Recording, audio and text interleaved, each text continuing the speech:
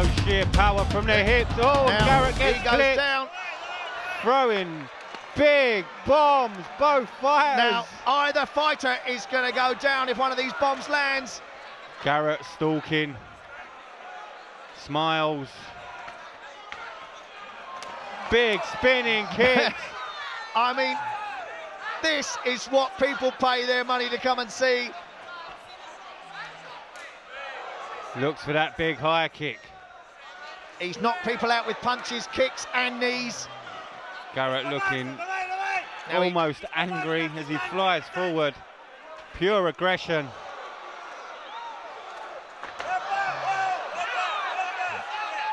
Yeah. Now this will be interesting. We haven't seen Garrett fight on the ground. We saw him lose a fight to a submission, which disappointed him greatly. He's not interested in ground fighting, Grant. He wants that big shot.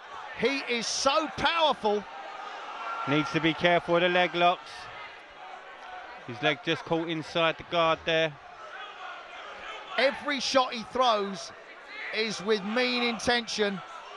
If I was Garrett, I'd step back now.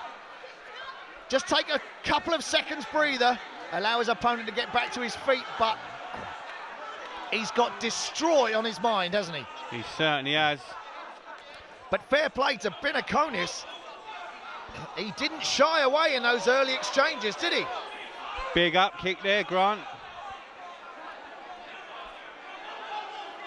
But Garrett needs to be careful because swinging like he does really does expend some energy. He's in a great position now. He's got full mount. But Banikonis could push off the cage and bridge and upset Garrett's balance. Garrett's starting to lose a bit of that steam there, Grant. Punches seem to have slowed down a little bit. He's blowing heavily. This is all about learning composure, Rob.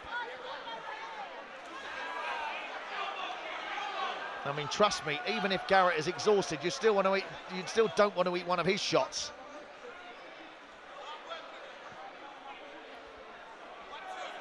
But if he wants to progress in this game, he needs to be tested. He needs to be taken into the further rounds. Needs to pick those shots as well. He's firing away. He just needs to take his time and just pick those. I mean, we've seen this guy destroy people in the past, Grant, and if he lands... Oh, people are going to sleep all day long. He swings, his body mechanics is great.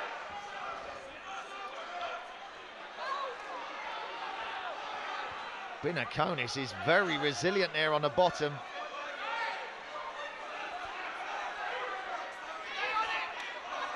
Garrett needs to be careful. He will get DQ'd if he lands one of those in the wrong place at the wrong time. He's doing a lot of damage to Banikonis. He's grabbing the cage, the referee needs it. It's over.